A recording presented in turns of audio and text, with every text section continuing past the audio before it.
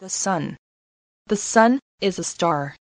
The Sun is at the center of the solar system.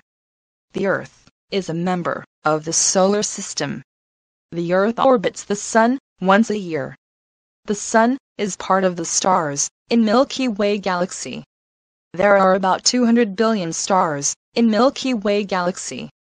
The Sun is only one of those 200 billion stars. The Sun is a yellow dwarf star. The Sun gives off different types of energy, such as heat, radio waves, and ultraviolet light. The Sun is the source of energy for the Earth.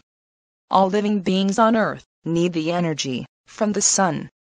The energy is created through nuclear fusion. Nuclear fusion is the reaction between helium and hydrogen. Please subscribe and ring the bell. Thank you.